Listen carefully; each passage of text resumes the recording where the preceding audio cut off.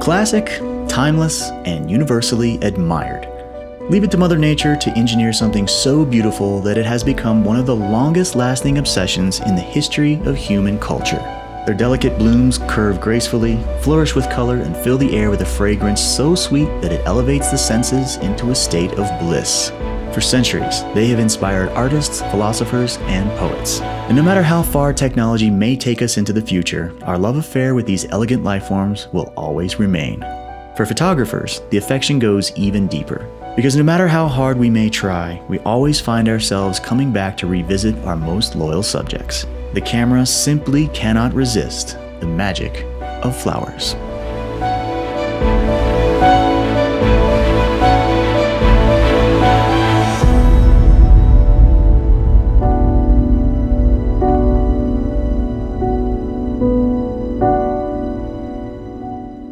So, with the coronavirus out there wreaking havoc, photographers all across the world are stuck at home, caged like wild animals, with nothing but crappy macro projects and flowers to shoot. If only there was something else, something groundbreaking, something amazing that we could shoot from home.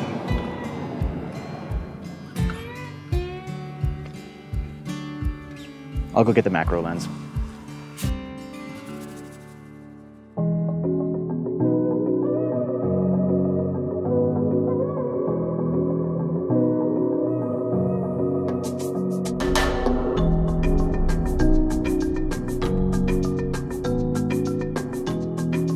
Home sweet home. The sun is up, the wind is calm, and the fridge has plenty of beer.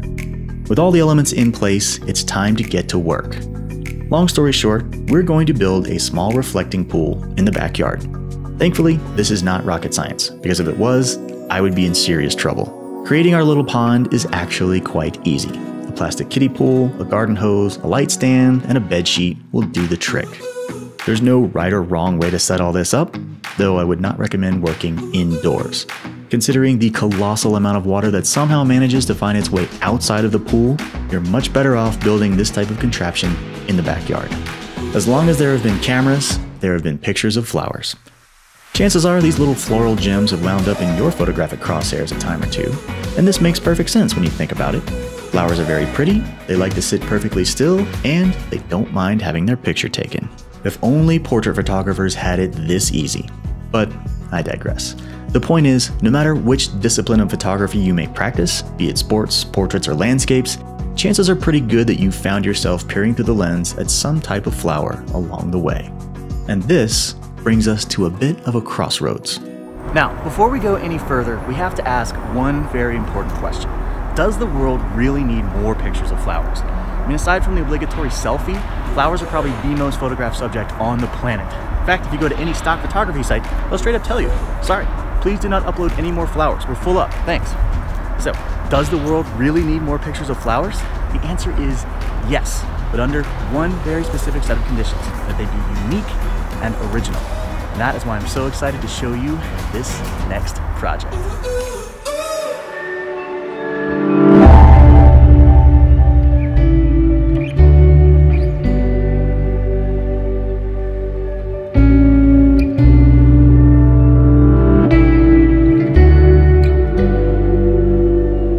It has long been said that there are no more original ideas, only copies of old ideas. Certainly, flowers are no exception. Photography's exhaustive obsession with these colorful blooms has left no petal unturned, which means that flowers have been covered in every imaginable way. Or have they? Originality may not be as elusive as we think. Before we throw in the towel, let's turn to nature for a moment. As a landscape photographer, I constantly find myself gravitating to the water's edge.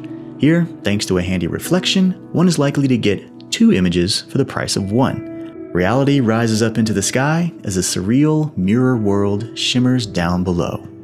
Reflections give us that elusive symmetry which we so rarely see in the landscape photography field, and this teaches us one very valuable lesson. Water changes everything. Now, imagine if we could create this very phenomenon right here at home. This might just open up a whole new world of possibilities. That ever so pesky search for originality may actually be within our grasp. And so, with coronavirus taking the outside world by storm, this might just be the perfect time to create something that is truly special right in your own backyard.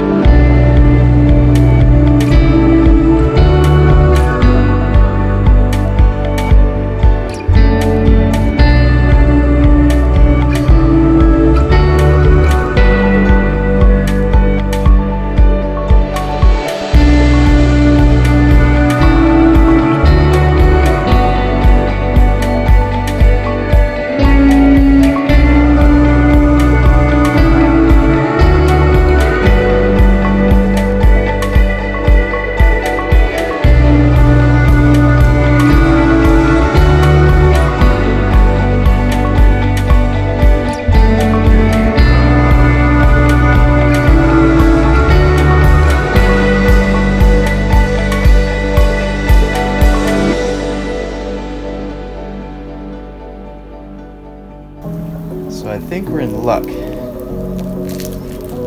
Cat has decided to help out. Let me make sure nobody steals the equipment.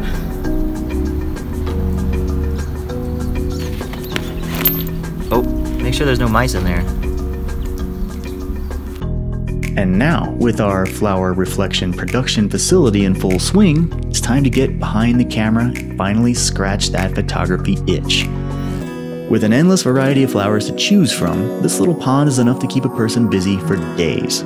Thankfully, your local grocery store is still considered an essential business. So, turn left past the tomatoes, take a trip to the flower aisle, and you should have plenty of material to get your hands wet. In conclusion, totally original way to capture the most photographed subject in the history of photography? Maybe.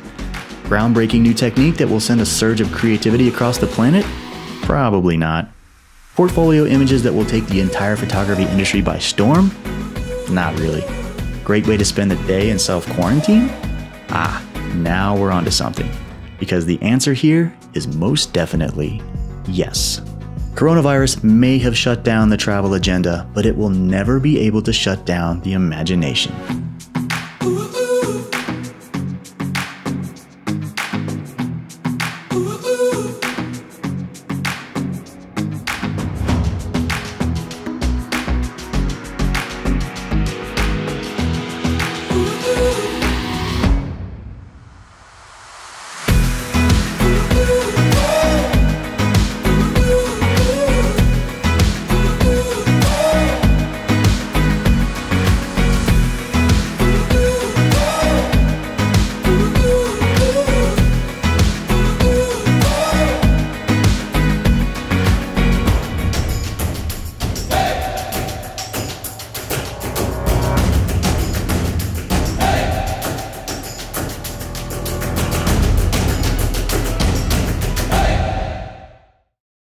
All right, friends, as always, thank you so much for joining us. Be sure to hit that subscribe button. We got a lot of cool new content coming up.